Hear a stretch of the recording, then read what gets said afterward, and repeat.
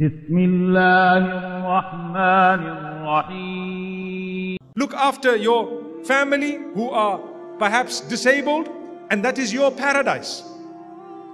But if you want to jump off the boat at that stage, you just lost out.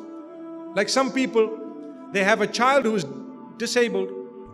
They give the child up for adoption. That's it, go, adoption. Why? You just jumped off the boat. Allah gave you a chance to earn paradise through serving your child who is perhaps challenged or disabled. And all you did is you jumped off the boat by giving the child away. That's it, I'm gone. I'm no more on the scene. Why? Because the child is disabled. Well, Allah says we gave you the chance to get paradise just by serving the child. You refused to do it. Well, you gave that opportunity to someone else. The child will still be looked after by another. And I want to give those who have these type of children a word that will be a word of goodness. Do you know that not only paradise, but even in this world, sometimes when Allah blesses you with such a challenged child, Allah opens other doors for you, many other doors. So your sustenance increased. Your business started doing well. You might be struggling to actually look after your child, but some other things happen. It brought husband and wife closer together, and you were not so close before that. Some other things happen. And this is why read Surah Al-Sharh. What is Surah Al-Sharh? أَلَمْ نَشْرَحْ لَكَ صَدْرَكَ وَوَضَعْنَا عَنْكَ وِزْرَكَ الَّذِي أَنْقَضَ ظَهْرَكَ وَرَفَعْنَا لَكَ ذِكْرَكَ فَإِنَّ مَعَ الْعُسْرِ يُسْرًا إِنَّ مَعَ الْعُسْرِ يُسْرًا فَإِذَا فَرَغْتَ فَانصَبْ وَإِلَى رَبِّكَ فَارْغَبْ. Haven't we heard this surah so many times? It's repeated in salah, and we know it off by heart. When we were young, we learnt it. The problem is we did not go through its meaning. That's the problem. That's a hardship on its own. I want to take from it two verses. Allah says, فَإِنَّ مَعَ الْعُسْرِ يُسْرًا إِنَّ مَعَ الْعُسْرِ يُسْرًا. I've read a research just on these verses. Research. What was the research all about? Talking about the meaning of it. What exactly does it mean? And I've always preferred the translation of Abdullah ibn Abbas radiallahu anhu. Beautiful. But let me give you. Usrun in the Arabic language means hardship. And yusrun means ease. So the difference is just an ayn, usr and yusr. Usr means hardship and yusr means ease. So the distance between hardship and ease is the distance between the ayn and the ya. That's it. After hardship, there has to be ease. When a person's terminally ill and they've passed away, what do people say? He's at peace now, right? He's no more suffering. That's a fact. He's at peace. It had to come. There was a breaking point at some stage. It had to come. Or they had to get cured. So, that hardship and this ease, the relationship between the two, Allah says, indeed, with the hardship is ease. And He says it again. He didn't just say it once. He says, فَإِنَّ مَعَ الْعُسْرِ يُسْرًا. So indeed, with the hardship, there is ease. إِنَّ مَعَ الْعُسْرِ يُسْرًا. He says it again. And indeed, with the hardship, there is ease. Those of you who know the Arabic language, and those of you who are experts in what is called Nahu. Nahu is the linguistic rules and regulations of the Arabic language. Anyone who's an expert in that will tell you that these verses are amazing. They have deep meaning because Alif and Lam.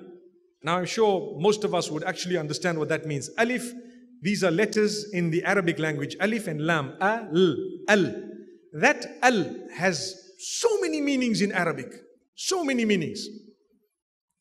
So when Allah says Al-Usr, it means, in English we just say the difficulty, the hardship. But that the in the Arabic language actually refers to something. Sometimes it's talking about all hardship. All hardship. It is called listighraq al-jins. That which actually includes everything of its kind. When you say an-nas, you are talking of all the people. So it's not the people, all the people. That's Arabic language. So in this verse, Allah said al-usr. It could mean all the difficulty. But the linguistic experts say no, it's talking of the difficulty. Why? For a reason. Allah says with the difficulty there is ease. Sometimes that alif and lam actually refers to something specific that people know. Lil ahd. It's called al-ahd. Al-ahd means something you know about. I'm talking about, if I say, give me a book, you don't know the book. But if I say, give me the book, between you and me, you know which book I'm talking about. And if you don't, you'll say, which book? I'll say, the book. Say, which book? Then you give me the title of the book. I expected you to know because we're close. We were talking about a book. Now that we were talking about the book, I'm telling you, give me the book. Without batting an eyelid, you give me a specific book. The people watching know that between you and I, we were talking about some specific book. I used THE to refer to a specific book. So in the Arabic language, when you said al-usr, you could be referring to something that people know about. But in that verse, in that context, Allah has not yet spoken about something. So when I say the book, people need to ask, well, what book? When I say the hardship, people might ask, what hardship? So Allah says, wait. He repeated the same verse again because when Allah said, with the hardship there is ease. And then He said, inna ma'al usri yusran. And with the hardship, now which hardship are you talking about? The one we just spoke about now. There is ease. Which means with the same hardship, there are 2 points of ease. Wow, subhanallah. Now do you get what it means? فَإِنَّ مَعَ الْعُسْرِ يُسْرًا. Indeed, with the hardship there is ease. إِنَّ مَعَ الْعُسْرِ يُسْرًا. Indeed, with the same hardship we were talking about in the previous verse, there is another ease. Which means, if I add those two verses together, it means with every hardship there are 2 points of ease. What are the 2 points of ease? One is Allah will create ease for you. Now this is another tafsir. This is a third tafsir. Allah creates ease for you in the dunya.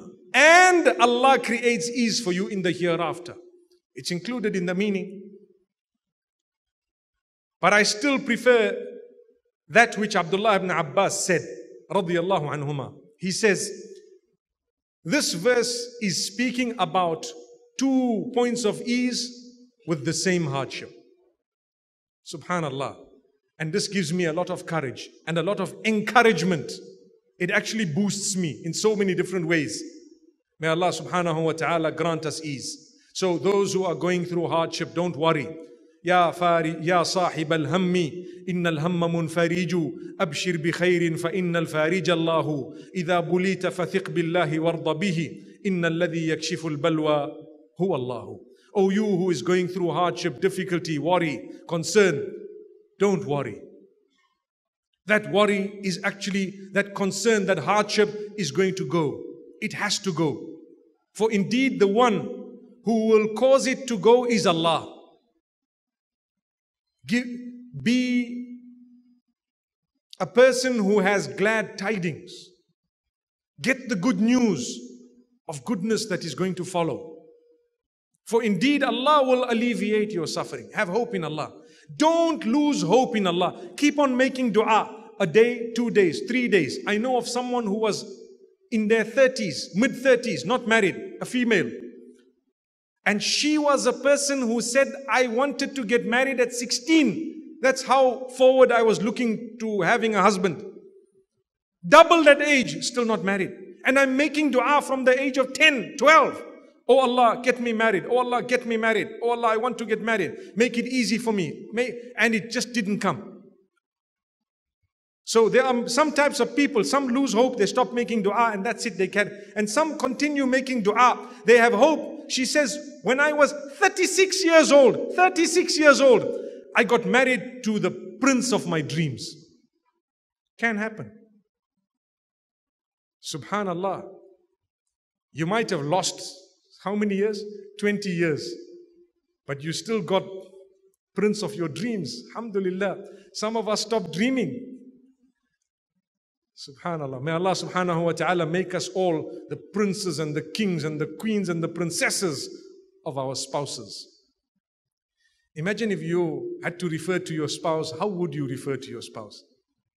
Anyone here would call their wife princess of my dreams? The men are just looking at each other.